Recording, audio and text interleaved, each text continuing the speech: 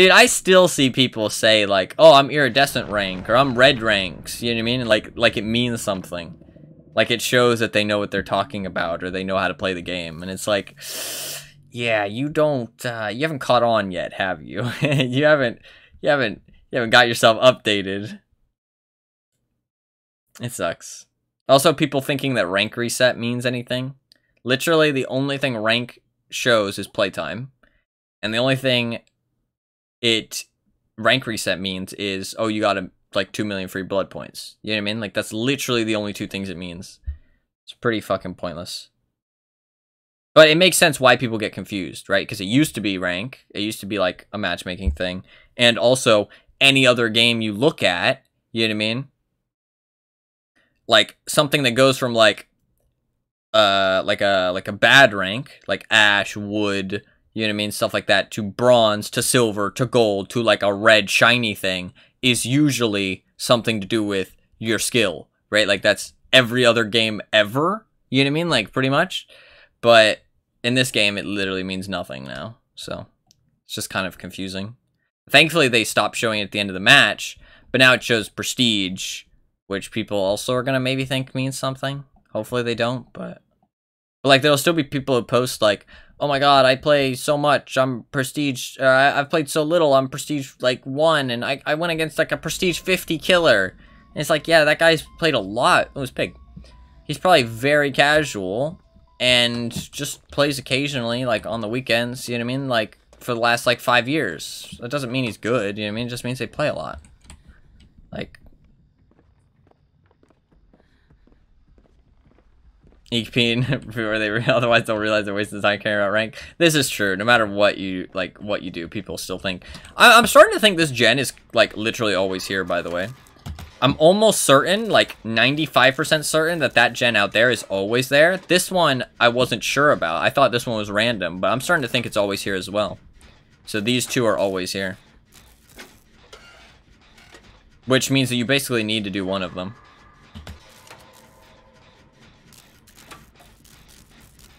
That people gotta stroke that E-Fiend? Well, they stroke their own. That's a pretty common thing.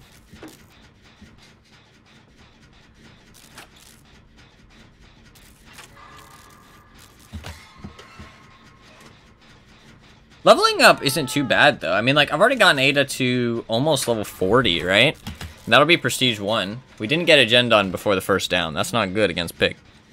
Gives her a little bit of momentum to work with and potentially be able to compete. So we'll see how this goes. So we've got 3 people on gens. See, this is the thing I like. It's not that hard to be efficient as Survivor if you have a couple info perks going on, right? Like, I'm a solo. I'm going to assume these people are all solos as well. They could not be. But I now know that that gen up there is being worked on. This gen right here is being worked on, right? So now I know if those gens don't get finished, that they potentially have progress. And those are gens I should pressure, right? So even if they get off of them, I can get on them myself and keep the pressure on those gens to finish them. You know what I mean? Like, he's being chased. Ooh, that was bad. He's being chased. I can see because of the, like, see, I'm already getting more info. This is no perk giving me this info as well. The obsession spikes. I know that he's being chased. I know that he was here, judging by his outline. And so I knew to get on this generator. Even if I was far away, I would have known to get on this generator. You know what I mean? So it wouldn't have regressed that much. And also, I could finish it. And it's like, oh my god, these survivors are so efficient. They must be a Swift. And it's like, no, they just understand the game. And they have a little bit of info perks going on. And I mean, this is all from one perk. Now, I know to run over here, right? I don't know where the Steve is, but I know he has a trap, which means he's probably getting it off. Right? And I know to run to this gen with Rebecca because she was working on it before. Although it's not got any progress left because it was regressing. We could see the sparks. So she kicked this. So, but she is here in this house, so we should probably leave. Although I don't know if she'll come up here because she's still chasing the Carlos. Because, again, I have info. I know she's chasing the Carlos. I know what the Steve's doing. So right now, with no perks, I know what all 4 of my teammates are up to, right? Obviously, one of them's with me. But I know what all 4 of them are up to.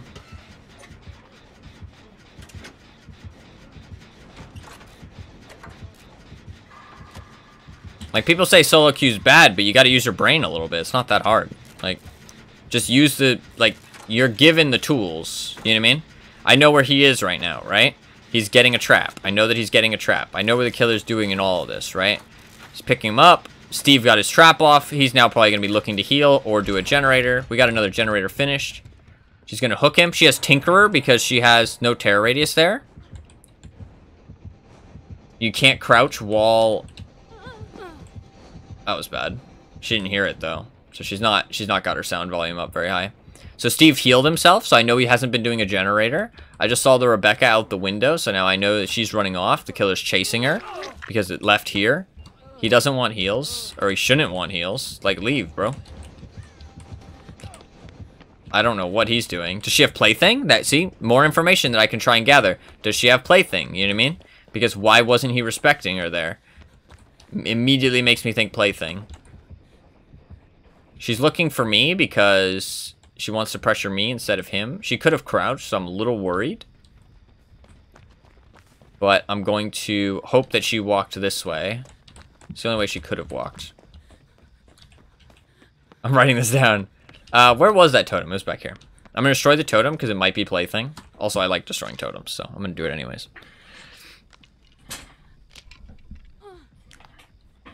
But, like, that's not normal play. Like, I mean, it could be normal play if he's not very good, but I shouldn't assume that. I should assume that the survivors I'm playing with know what they're doing, because MMR, right? So, I'm going to assume Plaything. So, when I run now, I'm going to look for totems, which I usually do anyways, because I like breaking them, but there's usually a totem that spawns in this back shack. It's not guaranteed, but it's either inside or around the edges. Yep, there you go. So we'll get 2 totems down.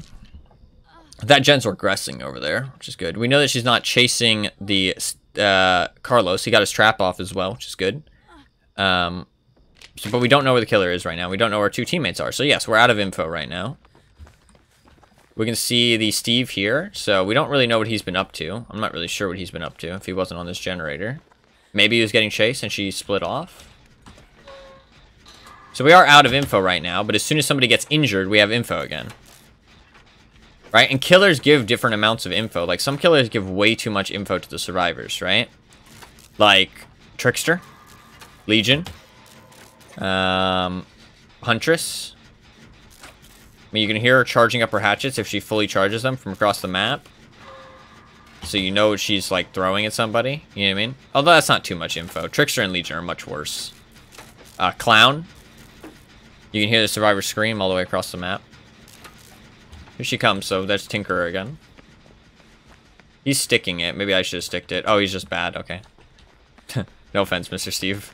Oh, okay. Oh, maybe trapping him? Yeah. Although, should I body block this? Can I body block this? I'm gonna try, just for experiment's sake.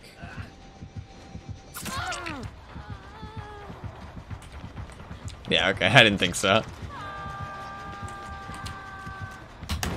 Rip, so close.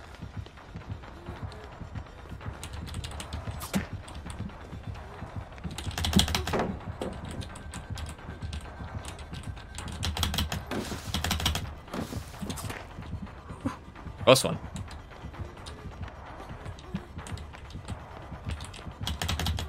Fair play.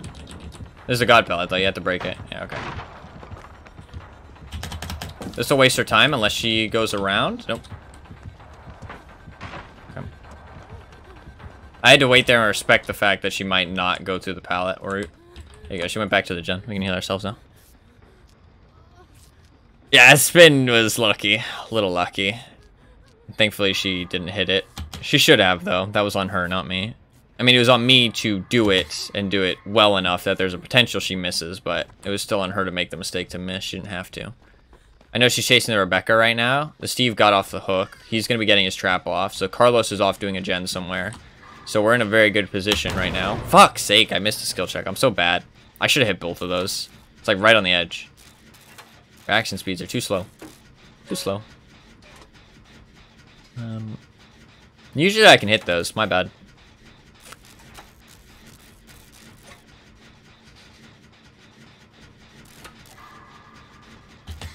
I mean, I can hit the grates, which are smaller, I'm pretty sure. But Can't hit that. But I guess there's no fear of missing with the greats. Because if you miss, you just hit the normals. He got another trap, which is dumb because he's dead on hook, so she doesn't understand that. Carlos, I see Rebecca over there. He's gonna hook here. Does she have Scourge? I don't think she does. I'll let go just in case. No. Yeah. Tinker again, which means that Carlos is almost done. Because this gen can't proc Tinker again, which means Carlos is about to be done. And she knows it. See, she's going after Carlos. I'll hit the overcharge this time, I swear. Let's go. We know that Carlos is almost done, but it'd be dumb for me to go over there and do that gen. Rebecca's injured, and I don't think she's doing much, but we know Carlos is going to get chased. If he's hiding because he's not being chased yet. Even though we knew where he was.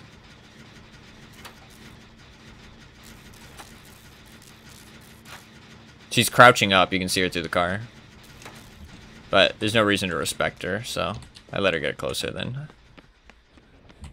But we know that Carlos didn't get chased and he was on that gen, so he's going to finish that. I just need to survive for long enough. This loop's pretty pain for M1 killers, but I don't know if I make it, actually, though. Yeah, she's pretty close, actually. I don't think I make it. Yeah, my bad.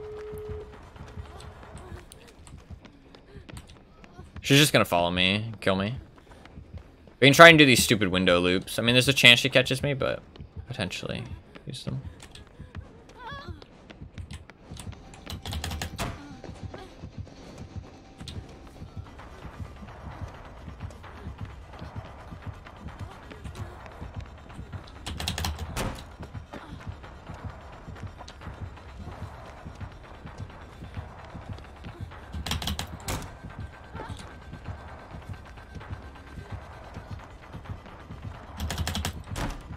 Nice job. I wasn't sure whether to fake that or not.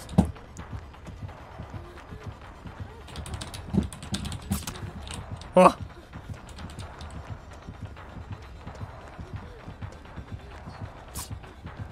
Oh! Okay, fair play. I feel like they might be a console player. No offense. Oh, okay, probably a console player. Because they could move there, but they didn't turn their camera. They're doing the gate. I need to run away.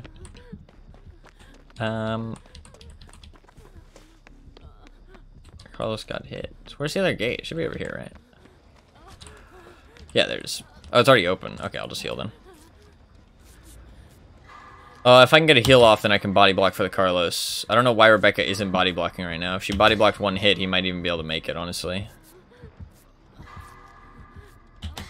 Yeah, just body block. Yeah, we're good. We all escape here. The recovery time... Okay, we'll run back this way.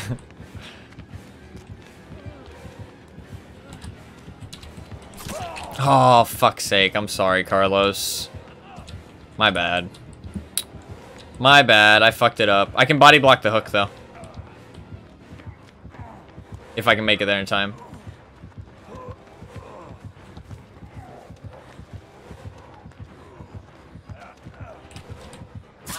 Let's go! That was my redemption. Redemption. I saved him. Redeemed. Heal me.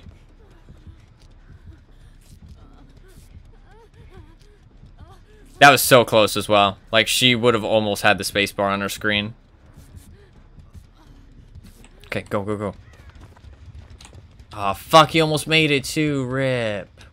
Okay, well, we can save him off the hook. She has to get so far to not get hit by 10-second DS. Or 10-second borrow time. You don't make it to this hook either. Yeah, he gets out here. Guaranteed. The only thing she can do is drop him right here. If she doesn't drop him, he's out. I think here should be good. Yeah, alright, we're out. GG. I'll do it properly this time, Carlos, don't worry.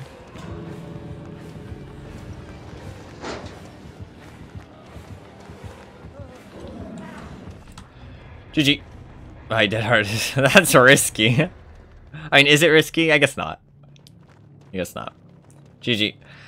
Whew. Redeem, though. Redeem. We got redeemed. GG. Sorry, Carlos. Almost got you killed.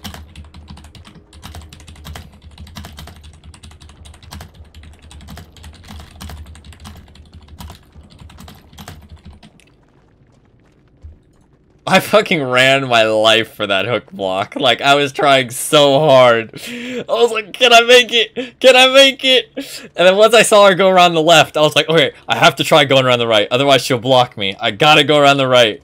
And I made it just in time. Like, that was like literally, like, she would have been so close to getting it. And I stood right in the perfect spot, which isn't that difficult, to be fair, but you can mess it up. So, nice. GG. Poor Piggy. Yeah, Pig just, she isn't strong enough, especially on a map like that. She just has too little going for her. Chases are too difficult as an M1. Also, they were on console, so I feel a little bad with the spins and stuff. Like, with that flashlight blind as well, like, she had time to look up. Like, she was, because she was moving, right? I'm pretty sure. I mean, I might be wrong, but if you watch it back, I'm pretty sure you can see her move right before she gets blinded, which means she had time to look up, but if you're on console, that's more difficult, you know what I mean?